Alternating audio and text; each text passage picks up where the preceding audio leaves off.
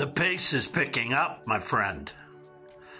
The war is raging. The enemy is not hiding no more. Even though we knew from the good book that he's there. Know your enemy, but he's a deceiver. That's it. You don't even know you have an enemy because he's deceived you into believing that he ain't there. That's what deception is. You don't know. He's great. Only Jesus can reveal the enemy to you. And if you don't know you're in a war, it's because you're deceived. You're on the wrong side. You're being used. Satan has totally manipulated you and you don't even know it.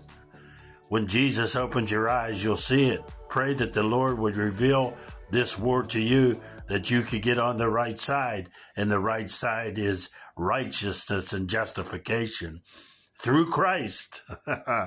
There's a war going on, brother, and you're in it whether you know it or not. And if you don't know it, you're on the side of deception. You've been deceived. My friend, they're not even hiding it no more. You know that on the news lately, it's been revealed through hearings in front of Congress, in front of our defeated government, that there are now saying there are aliens out there. They have proof. They can prove that there are aliens out there. You know, UFOs, and they claim they're in the ocean.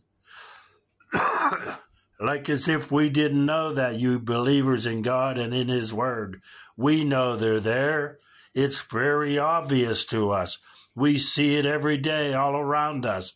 We see evil. It's very obvious, but not to the deceived. How could it be obvious to them?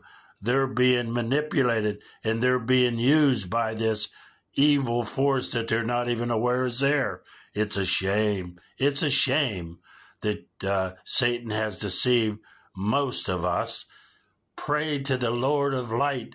Pray to the Lord Jesus Christ that He opens your eyes of what's going on around you. It's going on all around you.